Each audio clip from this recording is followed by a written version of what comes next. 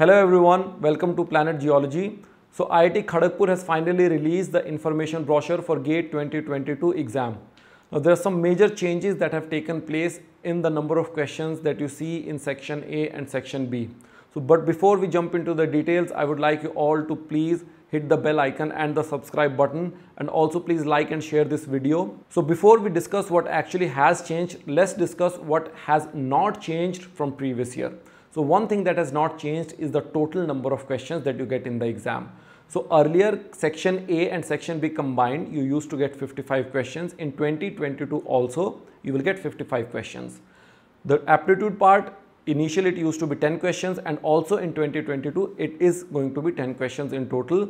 You will have 15 marks for the aptitude part and 85 marks for the Geology and Geophysics section A, section B part. So these are the things which have not changed. So now let's discuss what actually has changed. So the total number of questions in part A has come down from 25 to 16, and the total number of questions in section B, it has again gone up from 30 to 39. So you may think that the total weightage for section A and section B has changed. That is not the case. The total weightage is still the same. So for section A you have 25 marks, and for section B you have 60 marks. So that is still the same. Nothing has changed in that respect. So how are we maintaining the same weightage if the total number of questions in each section has changed? So the one thing that has changed, the major change that we see, so until 2021 you used to get only 1 mark questions in section A and only 2 mark questions in section B. In 2022 you will get both 1 mark and 2 mark questions in section A and both 1 mark and 2 mark questions in section B. So section A will be seeing 2 mark questions for the first time ever, and section B will be seeing 1 mark questions for the first time ever. So that is how we are maintaining the same marks. So out of the 16 questions that you see in section A, 9 questions will be of 2 mark each and 7 questions will be of 1 mark each, giving you a total weightage of 25 marks.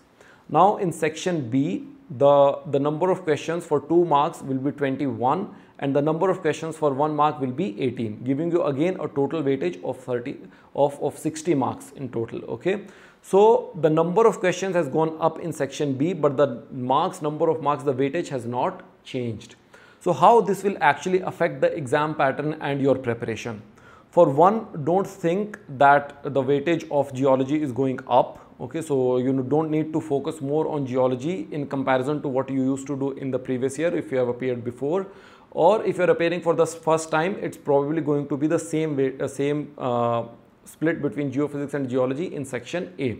Overall, the number of questions has reduced in section A, but still it is worth 25 marks.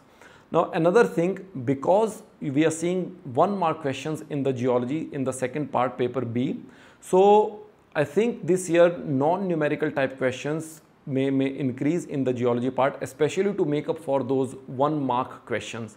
So the 2 mark questions can be numerical type and the MSQ type questions, but because we have 18 1 mark questions, a major chunk of those could actually be non-numerical or non-MSQ type questions. So the descriptive questions, non-numerical questions where you have to select one option, so those can make a major chunk of that 18 marks.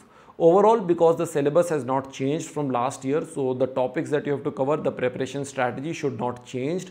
One thing that you can do is actually to subscribe to a test series so that you can practice in the latest exam pattern, and you're not surprised during the exam, because in the exam it is as much about maintaining your composure, planning for the time, maintaining or doing time management during the exam. That is actually very, very important in addition to what you have already prepared, so that you are able to perform to your full potential. So that is all that I have for this video, and I hope to see you all in the next video. Thank you very much.